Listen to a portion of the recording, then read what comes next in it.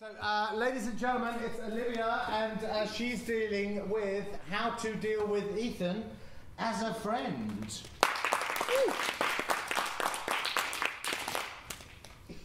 Everybody has that friend that's a bit, you know, the type. That's Ethan.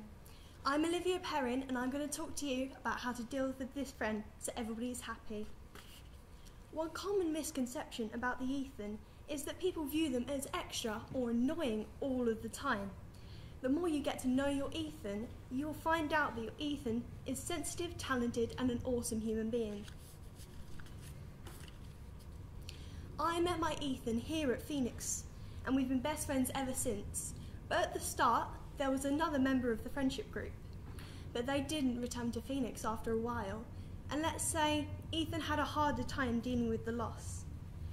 This led to Ethan developing what he refers to as attachment issues. People view them now as annoying or clingy.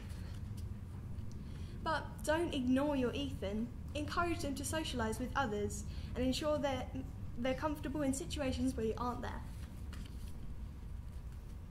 When it comes to Ethan's emotional side, when he gets upset, it really affects him.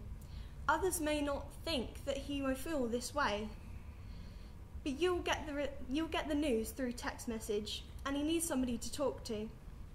The go-to conversation starters are the Rocky movie franchise, the 60s to 90s, and the Marvel Cinematic Universe. If there's anything to take away from my time talking to you today, that they are more comfortable when they're calm and focused. Your duty as a friend is to let it go and move on. To quote Dumbledore, "It takes a great deal of courage to stand up to your enemies, but just as much to stand up to your friends, and that's worth 10 points for Gryffindor."